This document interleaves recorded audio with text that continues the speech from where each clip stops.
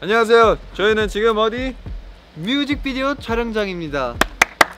네, 우리 지금 뭐 질문 타임 같은 거 한답니다. 그래서 한번 뽑아볼까요? 오케이, 뽑겠습니다. 네. 비행기다. 비행기다. 자, 펼쳐주세요. 몇 살이에요? 21살이에요. 이것도 안 돼요. 아니 근데 이것도 안 돼요. 아니 이거 누가? 이거 현승이밖에 못해요.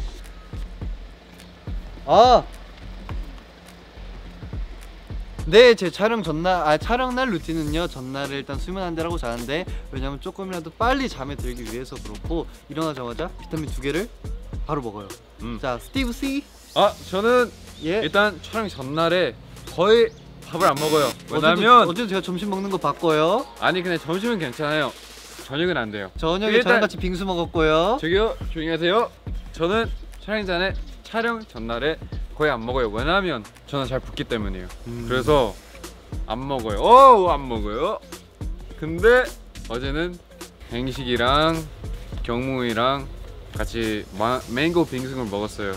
맛있더라고요. 못 참았어요. 근데 먹었어요. 제 계획에 변수가 생겼죠. 그래서 오늘 4시 픽업인데 3시에 잤어요. 그래서 1시간밖에 안 자고. 안 잔 거 아닌가?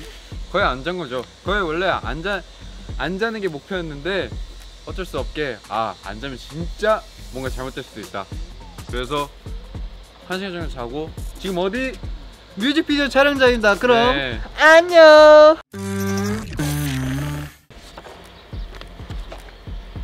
잘 뽑아야 돼. 최근 겪었던 기이한 일은 무엇인가요? 좋겠네요.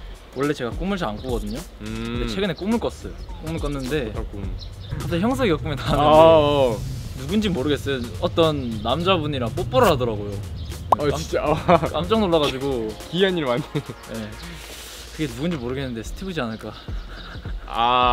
예상으로 스티브 형이다. 네, 추측이에요. 저는 이제 학교를 가다가 노래를 들으면서 가는데 제가 이제 한 곡 반복 듣기를 많이 해가지고 분명 이렇게 반복 듣기를 누르면 이렇게 1이 떠가지고 그것까지 뜨는 거 확인하고 핸드폰을 껐는데 반복 재생이 안 돼가지고 이건 뭐지 했던 기억이 있습니다. 네.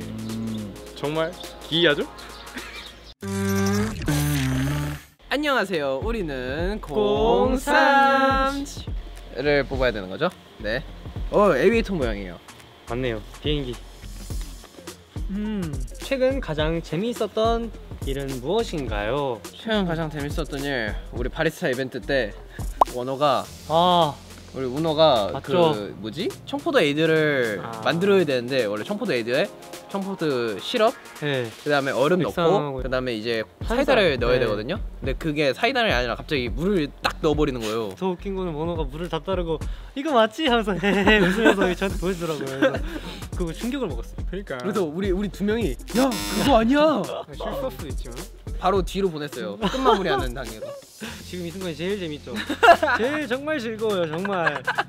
어젯밤 저희가 현승이 형이랑 떠들었는데 데이가 갑자기 일어나가지고 또 깼어 이러면서 제가 어저께 자고 있었는데 시끄러워가지고 깬 거예요. 근데 그거를 2번 깼어요. 맞아요. 원호가 한 번 얘기하고 깨고 현승이 형이랑 같이 얘기하고 또 깨가지고 제가 약간 잠수정을 부렸습니다. 아니, 현승이 형 목소리가 컸어. 저는 연야사고로 종이 비행기로 접으시면 오! 할 수 있어요.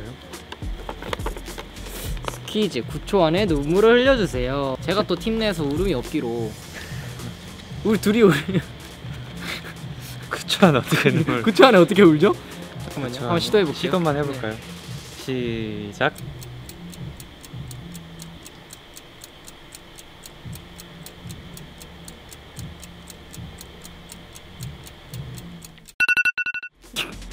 저 눈물 났어요. 어디요? 났죠. 오 났네. 눈물이 났는데요? 성공. 성공. 났죠. 마음이 눈망울이 촉촉한 따뜻한 게 보니 눈물이 흘렀어요 지금. 마음이 따뜻한 사람한테 네. 보이는 눈물. 성공. 성공.